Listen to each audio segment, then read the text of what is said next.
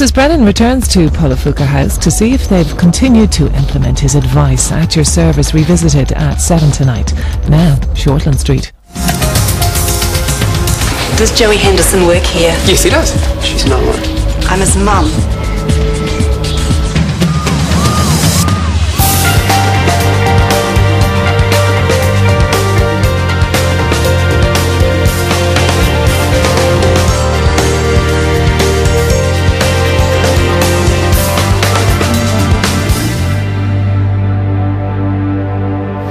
I knew you worked at Shortland Street Hospital, so I went there. I thought I'd missed you for the day, but, well, when this nice young man said he shared a house with you, I thought, there you go.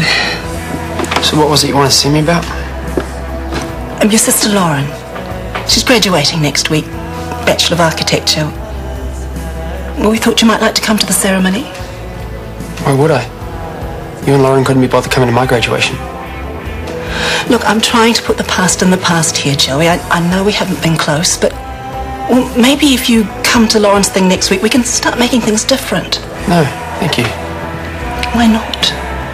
You don't want me there. Lauren definitely doesn't want me there, so what's this little visit really about? Why don't I take you out to dinner someplace, and we can talk about everything?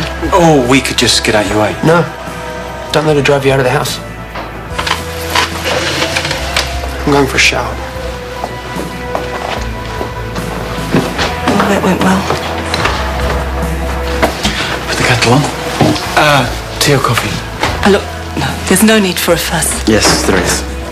Now, sit down and make yourself comfortable. Oh, thank you.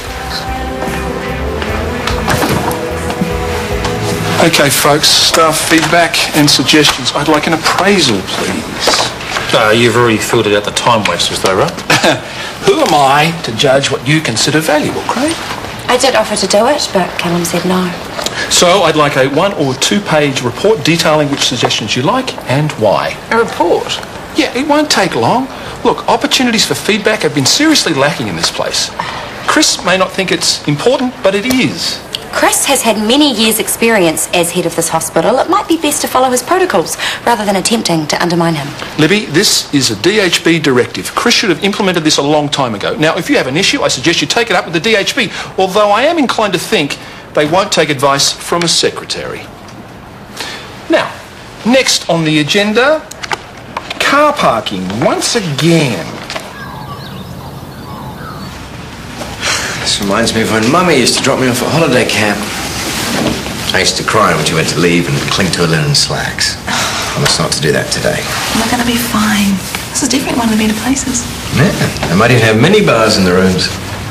Please don't make those kind of jokes in front of the staff. Well, it's all quite glamorous, really. Every writer needs to have the rehab chapter in his biography, right? Guy Warner? That's me. Love you. See you on the other side, huh?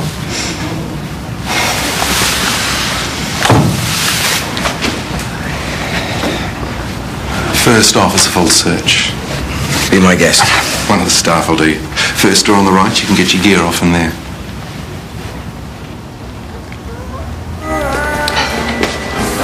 He just wasn't expecting me. I should have phoned. Well, he's been a bit stressed lately. He's had all this paperwork that he's had to do to move up a level in nursing. Yeah, but he got it. He found out today. Really? Oh, that's a relief. Maybe things will be a bit less tense around here. But then there's a med school exam. Still got a temper on him, huh? Oh, sometimes. And what about girlfriend? Anyone special in his life? There was Morgan for a moment, till the fuss. The fuss? It's nothing. So obviously you and Jay haven't spoken for a while. No, but I'm trying to rectify that now. Get to know him again. So no girlfriend at the moment? No. Last I heard he was seeing someone in Port Moresby. It was quite serious. But, well, she obviously didn't come back here with him. No, he's never mentioned it. Really? What about Emma? High school sweethearts. Lasted quite a few years. Well, I'm surprised he's not with anyone at the moment. Well, it's because it's always the same story, isn't it? I mean, he never gets past first or second date with a girl. Sometimes he doesn't even get that far. He just does not have a lot of luck with the ladies. Maybe if he wasn't so focused on work. Oh, well, I'm pleased to hear things are going well for him there. It takes a special kind of person to be a nurse, doesn't it? Such a caring, people-oriented profession. I guess.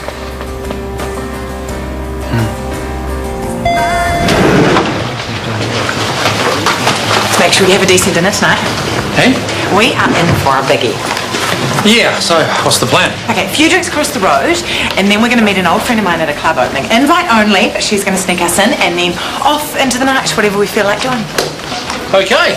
And no piking, because I need you there at 5 a.m. to hold my hair back when I'm puking in the gutter. Hey? Kidding!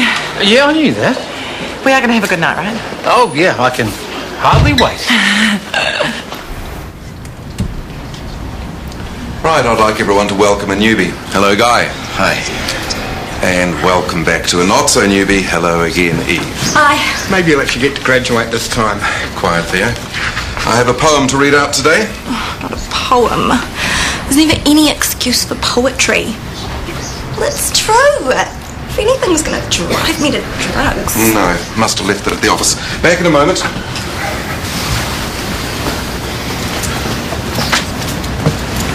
Word of advice.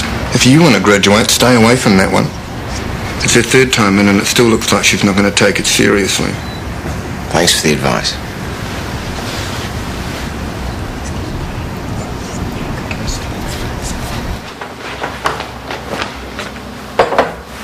Still here. Yeah, we thought your mum needed a cuppa. Right, time I went and checked on things at work. I'll shout you a drink. Great. Oh, and how about if I take you out to dinner at Karen's work? No, I'm not hungry right now, but I'm going out later, so if you want to talk, then... Oh, yes. Okay. Nice to meet you, boys. Yeah, likewise. So, what were you guys all talking about? Your promotion. Well done. It's not a promotion. I passed my level 3 competencies. Well, that's excellent. Not as excellent as Lauren, though. A bachelor of blah, blah, whatever. Is that why you came here, to brag about your favourite kid? The one you took with you? That's not how it was, Joey. That's exactly how it was. Okay, you could have taken us both when you left, but you chose her. Look, I wanted to keep in contact, but your Nan, she just wouldn't let me. Oh, no, don't blame your bad parenting on Nan, because she is the only one who ever cared about me. Look, I'm not saying a word against her. I mean, she did a good job in raising you, Joey. I'm sorry I didn't get to tell her that before she passed away. She knew. And she'd be proud of you. And proud of everything that you've achieved. And I want to be too. I want to hear all about it. Your work, your job, what you do. I'm interested, Joey. Truly. All right, do you want a drink or something? A wine, if we've got some? A wine would be lovely.